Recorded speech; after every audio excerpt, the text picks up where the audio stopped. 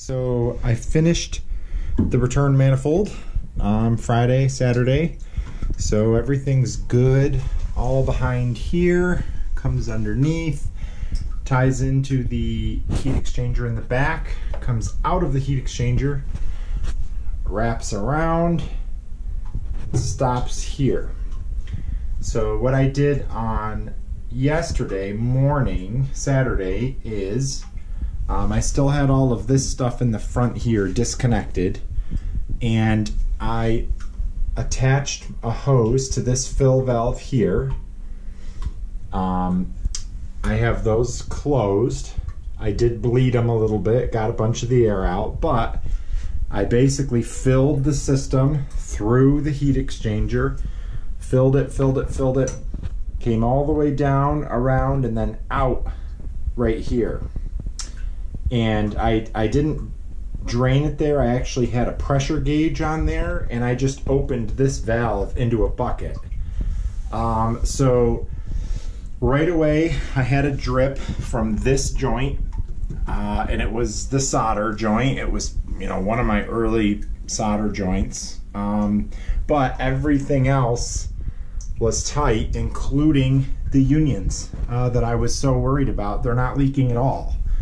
So that's great. So I ended up taking this whole thing off the wall. I fixed that joint. I would have done it. I would have tried to do it on the wall here, but I got this electrical conduit with everything going to my garage, and I do have an asbestos cloth there, but it's not the greatest. You know, it doesn't ignite, but it does burn, and it stinks, and it's just, you know. So I pulled this whole thing off, fixed the leak, put it back on, retested it. I have about 45-50 pounds coming in from the street, so I quickly learned that this is 30. Oops. So, you know, I went to shut off this with the supply, and I'm stealing the cold water from my isolation valves for my existing tankless, just because it's a quick way to connect. But yes, I shut that off, not thinking that that was still on. And sure enough, I blew the pressure relief valve because it hit 30 pounds and blew. It scared the you-know-what out of me for a minute, but I thought the tank exploded or something. It was just the pressure relief valve. So then I was watching the gauge. I kept it right at about 28 pounds from like yesterday at 4 o'clock all the way until this morning at 9, and it didn't move, not 1 PSI, and there were no leaks. So I think I'm good there. So this morning I said, you know what, I already had all of this built. I also already had all of this built, but I needed to solder these two joints. So I said, you know what I'm gonna do, I'm gonna tape and dope this union and put this whole thing on, but I can shut it off here.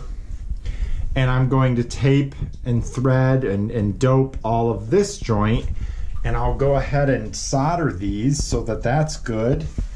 And I did that, and that's shut off here, and I did this on purpose so that in the future I can basically connect here, and I can flush the domestic side of this heat exchanger with vinegar or whatever I want to do, just like I'm gonna do to the units themselves. So anyway, what I just did about 5 minutes ago was I reconfigured my water here. I brought the fresh cold water in here, and as you can see right now, it's on. And so I've got about 45-50 pounds coming in.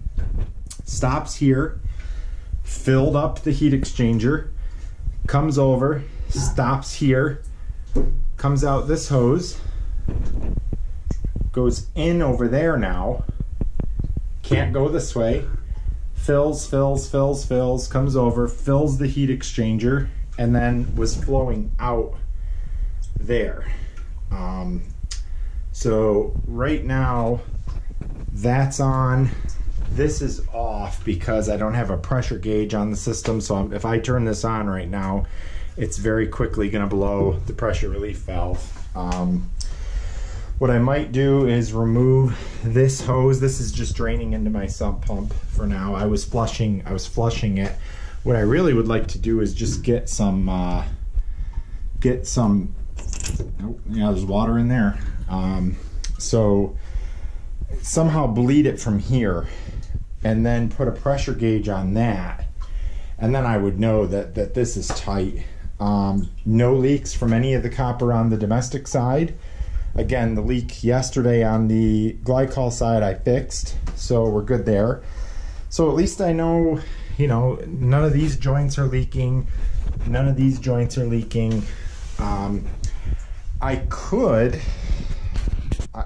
What I actually might do here shortly, if I put the expansion tank on, the domestic expansion tank on, I could fill and test this up to these two shutoffs here. I would need a way to bleed them, so I might hook up a hose here, but theoretically I could test all of this as well, the copper joints, everything with water. I can't do through the units yet, because as they come out, gauge, they come here. I could put this cap back on. I do have a shutoff here before it goes to the tank, but this is where my recirc comes in. So there's a Taco 13 that's going to sit down here that recircs the tank.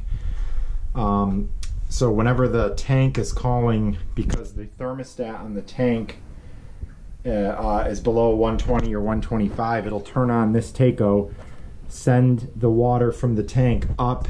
Can't go that way. It'll go through the heat exchanger, through the units, back down, fill the tank. But I don't have this exactly figured out yet as far as where I want this thing. It's going to be somewhere in here like this, but I need to get that all in. So if I can get that position and solder that joint, I do have another shutoff here, then I could basically pressure test the whole thing with the exclusion of the tank stuff. I could pressure test the whole domestic side. I could fill the heaters right through them, and everything, all of this here would have water in it and be watertight. And then all I've got to do is finish up my 1-inch stuff that runs to and from the tank and the recirc lines and all that, but I'm looking pretty good. So yeah, super happy. This was a good weekend. I was really worried about these unions, as you know, and they are dry as a bone. So that's a huge plus. Anyway, I'm having fun. This is good times. I'm looking to get this wrapped up here soon so that I can at least get these guys doing my domestic, and then I can start playing here with pumps and get this out of here, do my radiant, and it's gonna be fun. So anyway, hope you're doing well, and we'll talk to you soon.